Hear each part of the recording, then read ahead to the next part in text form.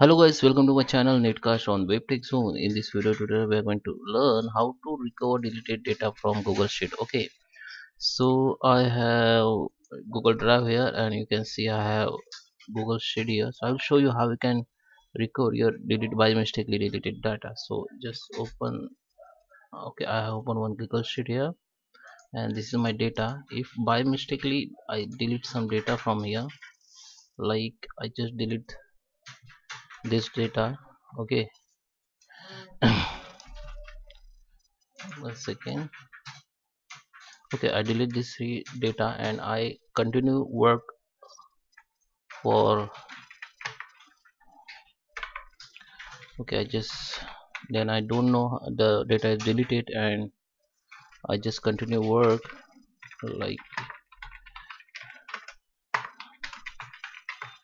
so. If I undo it like Control and Z, and this will be not undo because only three. Okay, sometimes you don't know your data is deleted and you continue work, or sometimes you deleted data and you open the worksheet after one day, so you found that your data has been deleted. So how you can recover it, so I will show you. Just save it, just just close it. Now just open again. So now you can see this data has been deleted and this update will be done just. Okay, so how you can recover it, I will show you. So let it open first. Okay, now go to the file and go to the version history and click on see version history.